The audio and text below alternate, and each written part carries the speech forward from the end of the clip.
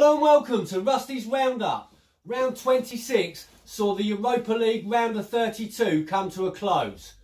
Winning his second round of the season, Martin Preston cruised through the second leg, beating Ben Herring 22-14. Kev Lees did enough in the first leg to go through, even though Emmeline Callum won the second leg. Ollie Chipchase makes the last 16 after taking both legs against Scott Jeffrey. After losing the first 11-8, Alex Watson came back in the second leg, beating Del Middleton 21-17 overall. It was pretty much all over before kick-off between Paul Terry and Jason Mills, after Paul forgot to enter in the first. Jason took the second leg too, winning 15-7 overall.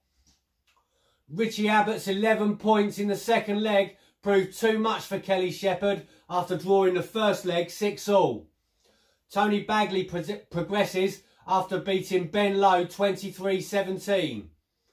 Dan Young came back from a 2-point deficit to beat John McNichol 19-18 to go through, and Graham Watson's 13-6 from the first leg was too much for Spencer Kingsnorth to overcome.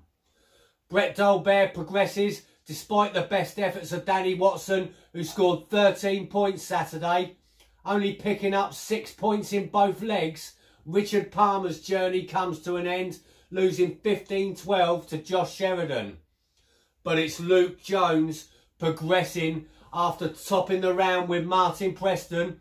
Rob Vinoy failing to capitalise in the first leg when Luke forgot, going out 16-10. Benny Ling wins by a narrow 1-goal margin, knocking out Joe Wennell, and Stephen Cully's 5-point lead from the first leg wasn't enough, as Mark Donnelly's 14 points Saturday saw him win the tie 2019. Forgetful Neil Horners went out 22-6 to Alan Terry, and scraping through via the away goals rule, Dave Croft knocks out Matt Newman after drawing 17-all. With Dave's 13 away goals trumping Matt's 9. Good luck to you all in the next round. Round 27 takes place Tuesday, with the games all coming from the Champions League. Bottom of Group H, Lille are yet to win a game, conceding 12 and only scoring 3, with one of those coming from their first game against Chelsea. Although Chelsea have only one clean sheet in the group stage, they might just have enough on home soil to shut Lille out. A must-win game for Inter against group winners Barcelona. Only breached 3 times, Barca are a tough team to beat. Inter do have the quality and have scored in every group stage game, but have only kept one clean sheet. Both teams to score. Group H leaders Ajax need just 1 point to secure their place in the knockouts. Valencia need all 3 to secure theirs. The previous match saw Ajax triumph 3-0 away from home, so back on home soil and in great domestic form should get what they need. Expect an open game, as Valencia will have to go all out to have any chance of progressing. Dortmund face Slavia Prague in possibly their easiest game of the group. They won the previous match 2-0 away from home, so should be victorious at home. Slavia Prague are still looking for a win in the group stage, and I can't see them getting one here. Dortmund clean sheet.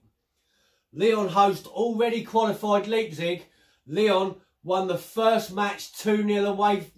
Now on home turf, an unbeaten Lyon will look to secure their progression, but it's a must-win match to keep the fate in their own hands.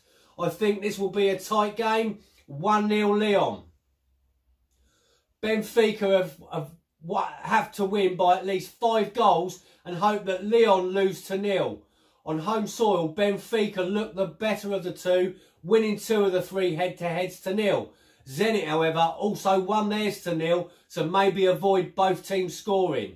Don't forget to join the Facebook group £20 Super 6 League. Click the link in the description below and subscribe to my YouTube channel, Rusty's Roundup. Clicking the notification bell to never miss an update. Thanks for watching. # I didn't forget Jeff.